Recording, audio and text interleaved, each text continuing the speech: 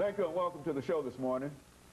The topic this morning is the election of President Obama, gangs, and ex-offenders. And we have with us to talk about the impact of the election of President Obama on gangs and ex-offenders is Reverend KWalker with Mr. RBritton as well as Mr. LGreenlee and Lonnie.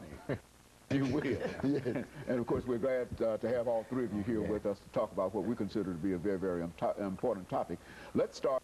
Of course, Reverend Walker, you've been with us on many, many occasions, as well as Lonnie, as well as Rodney now.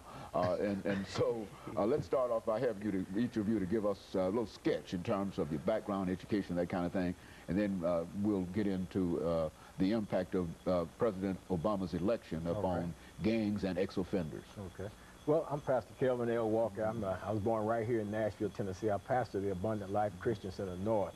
We're located in the Millennium Maxwell House Hotel out in North Nashville. Born and raised right here in Nashville, Tennessee. I feel like I was born to a couple of good parents and stuff like that kind of taught me the right things to do and the right way to go. I spent a little time trying to get an education at Tennessee State University after having been kicked out of the public schools, and made a little trip through the Navy and stuff like that. But I ended up on drugs and alcohol, got caught up into that, spent 17 years of my life in active drug addiction, and then, of course, spent almost 5 years of my life incarcerated in the Tennessee State prison system. But that's basically, you know, who I am and what I'm about today. And I'm here on your show just to share with you some information and talk about some things that I think that are important in terms of the election and how it relates to our president and incarceration and those ex-offenders coming back out of the system into society. Very good. And then Rodney? Yes, sir. I am 21 years old. I'm the youngest of you three, new generation. I was born and raised here in Nashville, raised up in a single-parent home. I graduated from Whites Creek High School, class of 2006.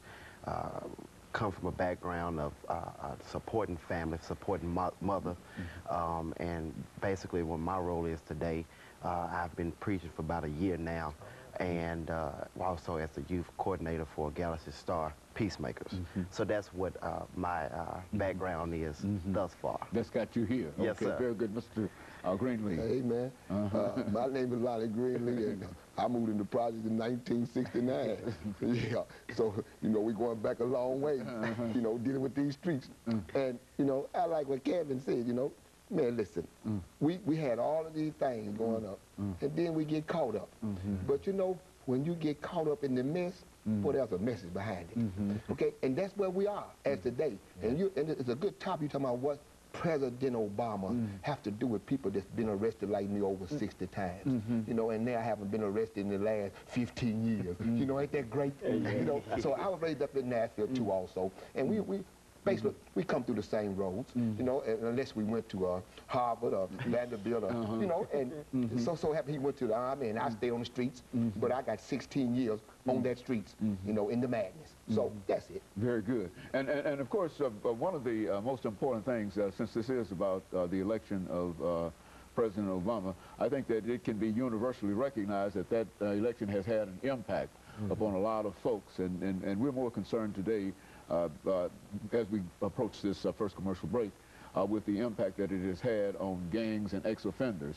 And since you deal quite a bit with individuals who have been incarcerated, and we've talked to you on a number of occasions in reference to that, what seems to be the word in reference to that election as far as you can gather from your conversations? Well, I think people are trying to kind of holding out some hope that some things will happen since President Obama has been elected into the presidency of the United States of America.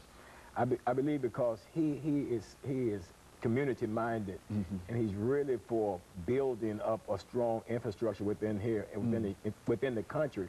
And I think that, you know, they got this Second Chance Act of it actually started in 2005, but it actually signed into law last year by ex-President Bush, former President Bush. And now this year they're trying to appropriate some funding through that Second Chance Act to be able to fund situations whereas people are working with ex-offenders, people coming back out of the prison system back into society.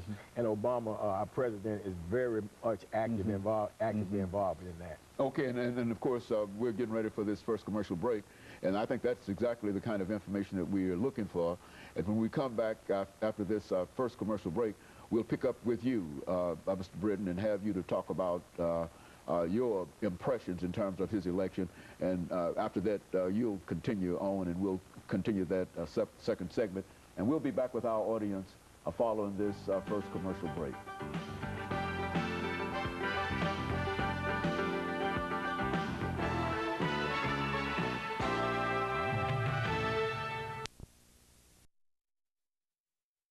Today,